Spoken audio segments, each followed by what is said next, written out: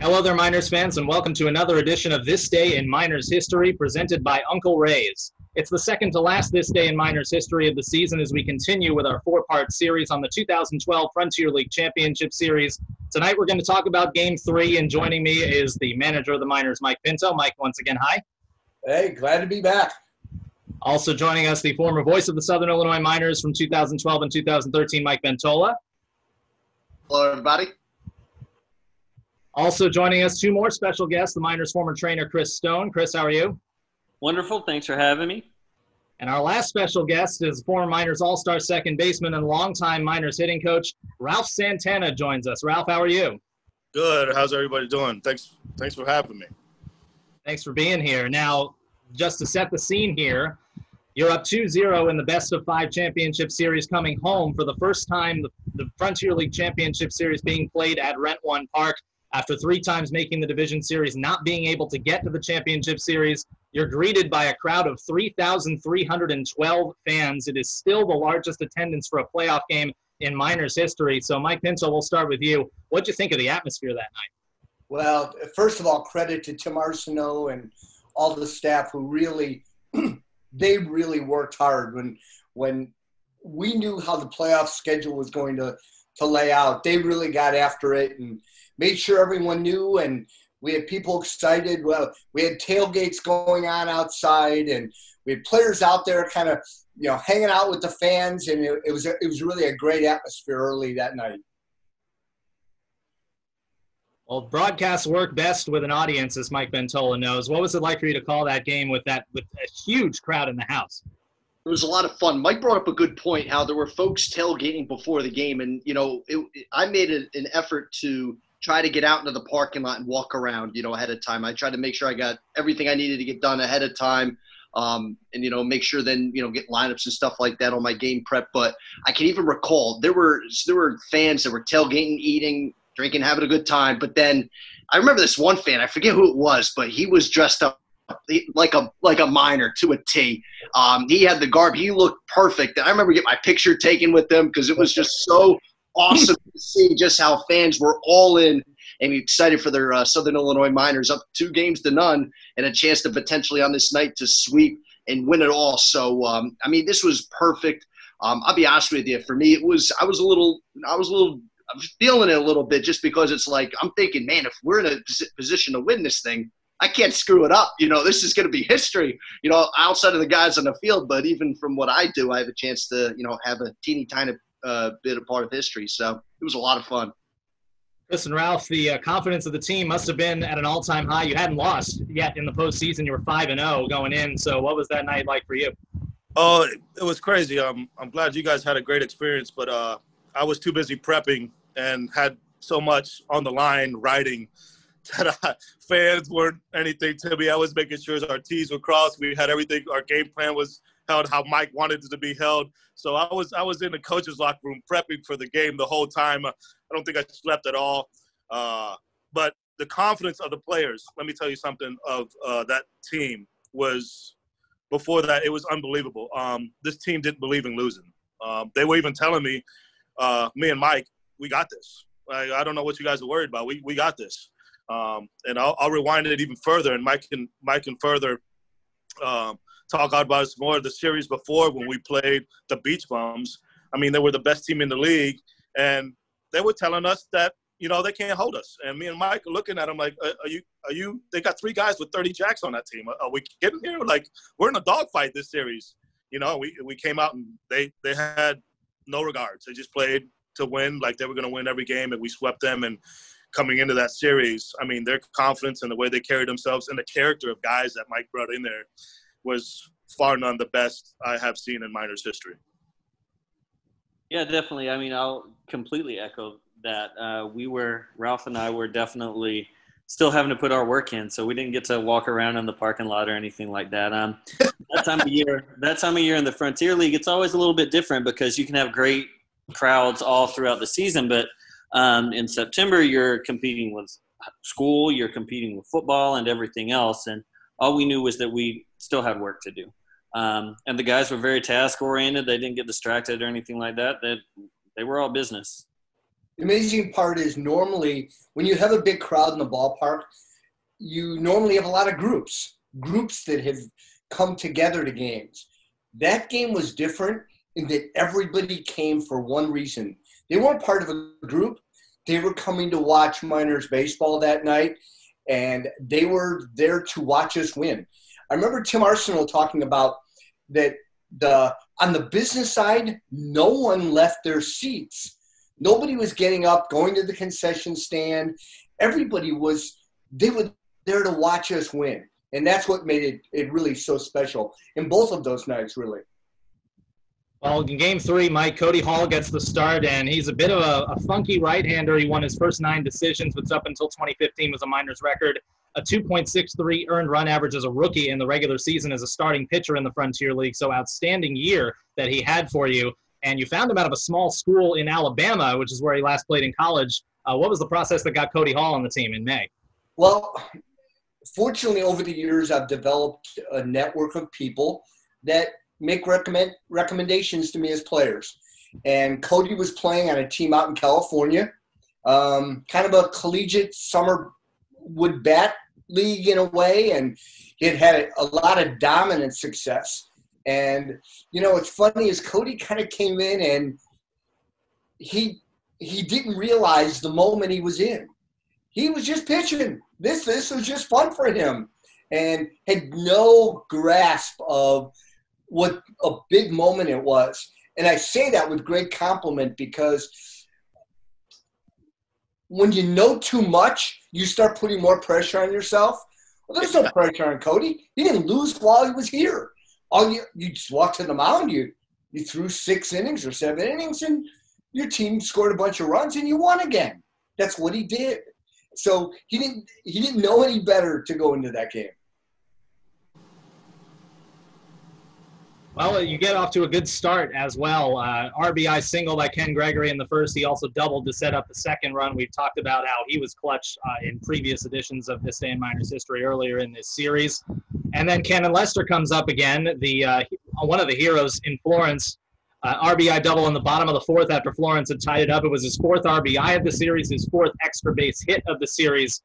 Mike Ventola, speaking as broadcasters, when players are that hot, every single time that they come up with a chance to do something and they come through, it's an awful lot of fun for me personally. Did you feel like every single time Cannon Lester was up at the plate, he was going to do something good? Yeah, I mean, it was, and it's easy to say from my vantage point, but I felt like at least he would hit everything hard. Everything looked, it wasn't just a baseball. I felt like everything looked like a beach ball to Cannon Lester. He was just, you could tell he was locked in. He was, and obviously we talked about it, in earlier episodes, and how he was in the Traverse City series and in the early goings here against Florence. But I could even tell, that night, and how the series was going, that it was hard. Cannon was close to an impossible out. He was playing that well. And I really felt like, especially too, I think Mike had him batting 9th at that point in that Game 3, that, for some time guys, pitchers, they think when you get to the 8th and 9th spots, these may be a little easier outs, not for Cannon Lester. He was barreling up everything. And once he broke that 2-2 tie, made it 3-2, I'm thinking great answer, especially after Florence tying. I'm thinking, right, momentum back with the Miners. But then obviously things took a little bit of a different turn, but still Cannon showing once again why he was without question one of the big heroes of this entire series. Ralph, what do you remember about Cannon Lester being his hitting coach in 2012 and 2013 and also 2011 as well? Yeah, Cannon was always had the potential. He was a spotty guy, so he was a role player for us. I mean, we had all-stars there. I mean, Will Block hit 18 or 17 home runs a year before, and he was our considered to be our second baseman at the time. But you couldn't beat Cannon's heart. He had more heart, more passion, and more grit than half the people on the team. Everybody loved him. Great character guy. I mean, he just got it. Just played the game well, soaked it in, did everything. And then, he grew over the season. And what Cannon became at the end of the year was amazing and reaching his potential. And that's what Cannon was. Cannon could have probably hit 1 or 2 in that lineup, but we had him down there because our lineup was so stacked. But Cannon just was seeing it and was doing very well. Let me give you a quick Cannon Lester character story. And he won the award that year, the Fran Reardon Award that's given out for citizenship. We had rented out Whiffley Field to play a wiffle ball game during spring training. We had, barbecue and divided up teams, and the guys were all playing fun and having wiffle ball. And the gentleman from Whiffley Field asked if there was a special needs group of children that he wanted to know if they could come over and watch us play this game. And they came over and were cheering us on. And the next thing you know, I look over and Cannon Lester had divided them up into teams, and he was pitching to them over on the side so they could play their own game and they could be involved. And it was really a special moment, and it said so much about his character and who he was. Absolutely. And if I'm not mistaken, too, real quickly, Jason, Kelly Burke was doing a story on Whiffley Field at the time, too. And she, if I'm not mistaken, too, Mike, correct me if I'm wrong, but she ended up doing a story on Cannon in that situation, where at least, there was conversation about it, but still, it was just really neat to see and adding to the character, as Mike said, of what Cannon Lester was all about. Yeah. Well, Florence's backs are against the wall. They have to win this game, and sure enough, they take a 4-3 lead. They score 2 runs off Cody Hall and turn the game over to the bullpens. And it's another Miners' turn to step up, another relatively late-season acquisition in Reese McGraw. And Mike, yet again, another acquisition to help the bullpen down the stretch of the season. He steps up big and keeps you in the game down by just 1 run and gives you a chance to make a comeback there. 3 1/3 scoreless innings and 3 strikeouts out of the bullpen. Yeah, again, it's another one of those stories that he had been the closer at Creighton University, gone down and played a couple games down in Amarillo in the American Association, or the United League, I think it was at that point. And the manager there was able to get an experienced guy to come in and called and asked if he would fit with us. And obviously he pitched really well. But again, one of the side stories, Reese had to go back to college. And so he left the team, went back to college, and then came back for the playoffs.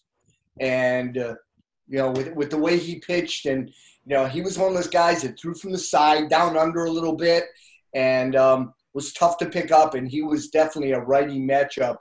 That he was tough on him. I remember Reese McGraw pitching with Windy City my first year in 2014. He was every bit that tough righty matchup guy that you mentioned. So you're in the game. You're still down only 4-3, and then comes the bottom of the 9th inning, which is going to be the meat of this video. I can already sense it. You go into the bottom of the 9th, down by 1. Carlos Mendez leads off with a single, and by the way, Carlos Mendez 4 for 7 when leading off an inning in the championship series. Will Block sacrifices him to second base. The moment finds Cannon Lester again. He hits a ground ball to Junior Araujo at shortstop. We talked a little bit about Araujo in the last video and how good he was. He commits an error, the first error of the game, but the 4th of the series for Florence. And so Mike Ventola, in a situation like this, the tying run is in scoring position here at third base. And Alvaro Ramirez coming up to the plate. Did you think you had him there? I mean, look, in that situation, I know when Alvaro was up at the plate, I'm thinking, we're going to win this game. I'm thinking at that point, the error had been committed, and I'm thinking, all right, it's time to, watch this team after this magical run, what's been on a magical run, really just throw the cherry on top and win this game. And Alvaro, getting the opportunity to put the ball in play, but obviously the end result of that, Jason, wasn't what I was hoping for, at that vantage point. Things kind of then barreled, dominoed into a certain other, aspect of what ends up happening. And it's great, too. We have an extra guest here because I'm sure he'll have a lot to say what happened next. Well, you kind of pulled the curtain up there with what happened next. So Alvaro Ramirez, with the infield in, he hits another ground ball to Junior Araujo.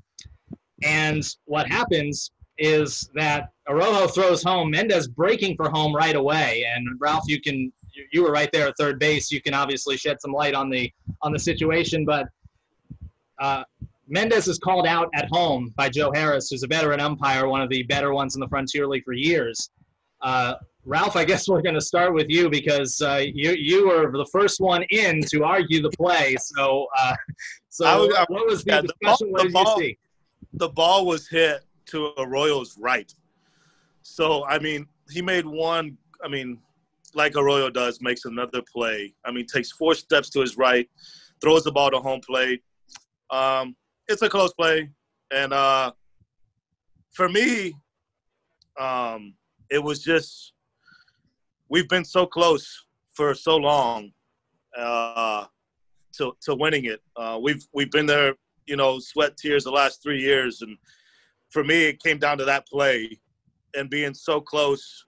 And, of course, you know, I'm going to see it safe. Mike has to tell me half the time, no, you know, want to be close. But that's just who I was.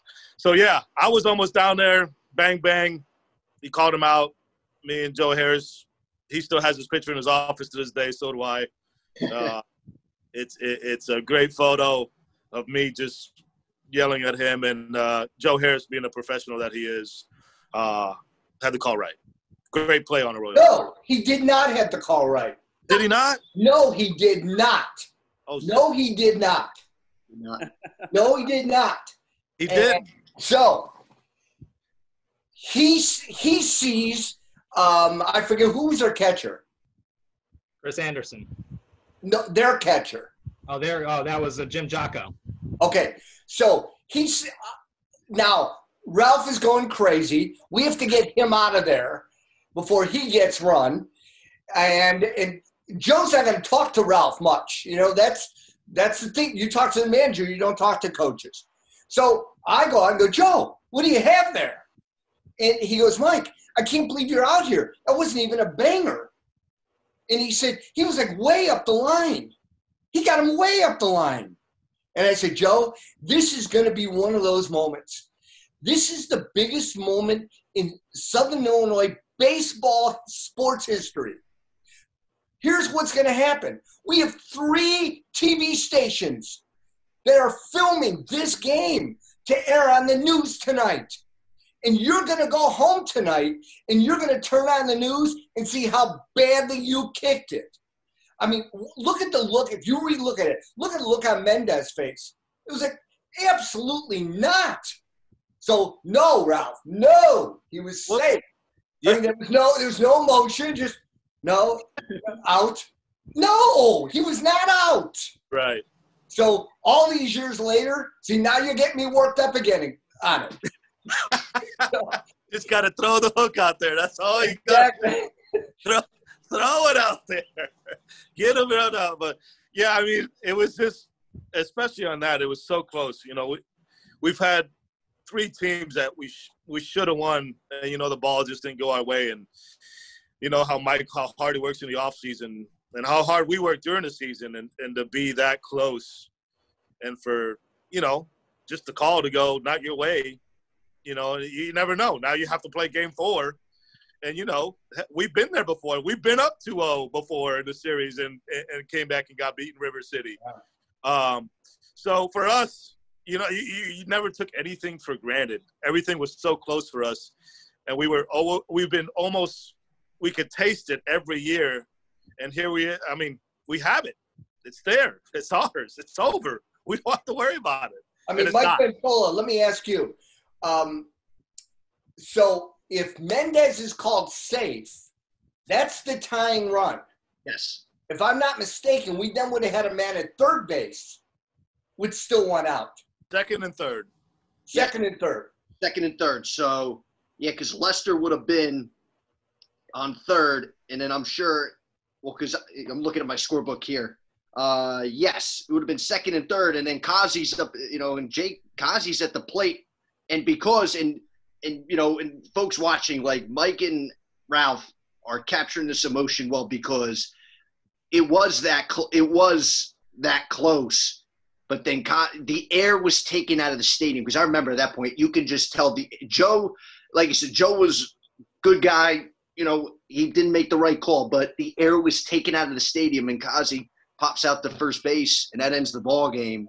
And it just almost as if, you know, the Grinch came right into Whoville and just took all the Christmas gifts away. That in that moment, it was just like that. It was It was because we're tied at that point. They walked. Causey's walked intentionally. You got one out with first base open. There's no way coming up. Right. That's what I'm saying. But there's still no way. They can't pitch to Causey in that situation because you got to get the out at home plate. You got to get a force everywhere. You're not gonna let Causey hit. Causey, what did he hit that year? 16 home runs, 15, something like that. Yeah, something like that. Yeah. So you're not gonna let Causey put the ball in the air. He's a guy that puts the ball in the air all the time. Well, by the way, credit to Scott Taylor for ensuring, Ralph, that you did not get ejected in that situation. But we'll close with you, Chris Stone. You were in the dugout, obviously, for that play, and you got to see the reaction of the team firsthand as they were batting. What was the mood like? Mike Ventola said the air was taken out of the stadium. What was it like in the dugout in that moment? In retrospect, talking to David Harden after that game, and he was the most cool and comfortable person that I probably could have talked to in that situation. It's like, look, we're going into game 4, and we're either going to win the championship tomorrow or I'm going to get the ball in game 5 and we'll win it then, which was great because we had a lot of young guys who hadn't been around with us that much who didn't know what Ralph and Mikey Ventola and Mike Pinto and I knew, that we had been really close a lot of times before, and we had it snatched out of our hands before. But they didn't know that. They didn't know any better. They thought, all right, got another game tomorrow. We'll just do it then. So what? But we were going for the Tums bottle. They didn't know the history. It reminded me a lot of, and I'm not comparing the number of years, but what Cub fans went through with, 100 years of losing. And all the players in 2016 going, we weren't here. I mean, we hear about it, but you know what? That was them. That's not us. And that was kind of our team that year. They probably heard stuff of things that had happened, but they didn't care. They knew they were good enough. Well, I do want to say, though, by the way, we've talked about a couple players here. And we haven't talked much about them. But Carlos Mendez was so good.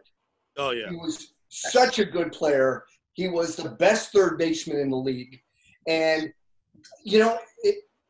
every ball that was hit to third base was an out.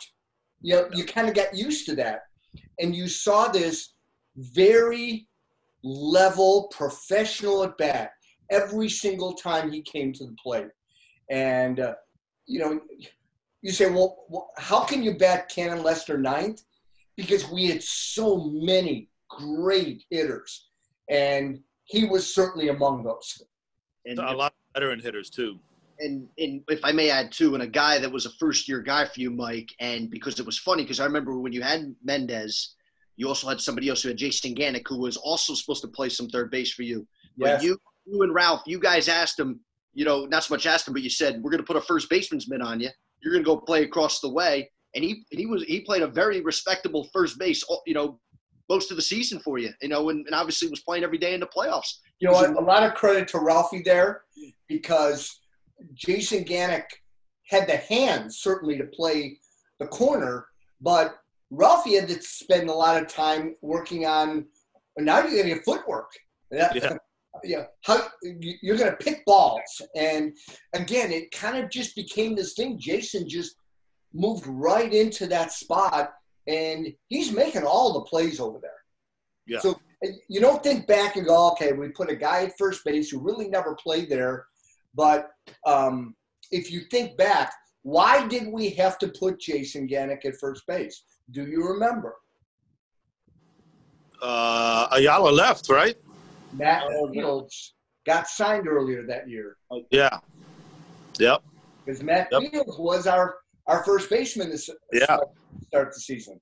Royals came in and snatched him away. They gave him, a contract, and that's right. Then at that point, you guys said, let's give Gannick a look. Right. Yeah. And by the way, Jason, to go back on that play, Chris was not in the dugout. He was standing on the on-deck circle while this was going down. So I wasn't the only one about to get ejected. Chris was not in the dugout. He was up and over the rail already and on the batter's circle saying, come on, Joe. Come on, Joe. So don't let him fool you one bit. You know, just, he was every bit of intense. He was the most intense trainer in the league, far none. well, you know, I had to make sure Joe didn't have anything in his eyes because he, you know, Joe Harris, we love you, buddy. oh man. One of the best. Oh, that's great. Well, so concludes Game 3 of the 2012 Frontier League Championship Series. Come back tomorrow, Miners fans. You're not going to want to miss it. We dive right into Game 4 of the Frontier League Championship Series in 2012 with special guests and moments and players galore tomorrow on this day in Miners history.